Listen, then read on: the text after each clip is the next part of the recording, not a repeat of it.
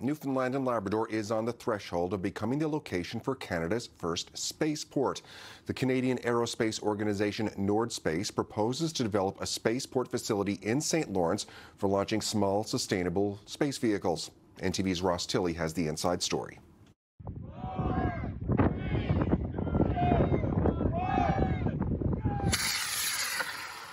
NordSpace is about to develop a spaceport facility in St. Lawrence to be used for launching small, sustainable space vehicles. Well, NordSpace is here for a very exciting reason. We're looking to build Canada's first operational spaceport here in St. Lawrence.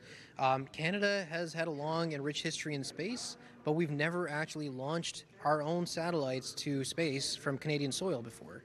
A big part of that is the launch site itself. Now, at NordSpace, we're building the rockets, we're building satellites, and we're building a launch site so that we have a fully Canadian sovereign solution. We traveled for the last 2 years around Canada to find the exact right location for this spaceport. There are a lot of factors that go into this decision, but one of them is certainly how many orbits that we can hit, and that allows us to maximize our market reach. So St. Lawrence, actually, being in southeastern Newfoundland, allows us to hit the maximum number of orbits, the most safely, the most successfully, with the best conditions year-round to maximize our launch windows. NordSpace will be specializing in small launch vehicles, and operations will take place from 2 locations. One site is a much smaller one, and it's dedicated primarily to ground station equipment like satellite communication systems or rocket communication systems, radar, and then a small launch area where we can launch things like weather balloons or sounding rockets for upper atmospheric research and such. The other site is around Soccer Cove, and that site is specifically being designed for our 2 orbital launch pads. These sites would actually host the orbital launches that would take satellites and place them into orbit itself. So that construction is happening over the next couple of years, and it'll host our longer-term operations. Community support for the space project is quite positive, says Rahul.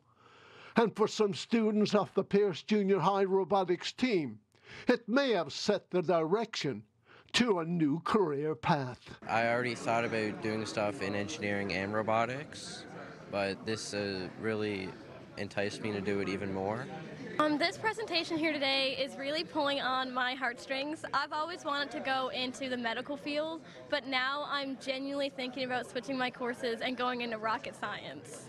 I'm thinking the same as Sydney is here. It really got to me, I wanted to also go into a medical field, I wanted to be a vet, but now this is making me really debate if I should go in engineering or not, because since we're already on the robotics, we already have that first step into it. Great thing for St. Lawrence that, puts us back on the map again, puts us in a place in the world that everybody's looking at us, and instead of us looking at them. See some activity again and revitalize the area.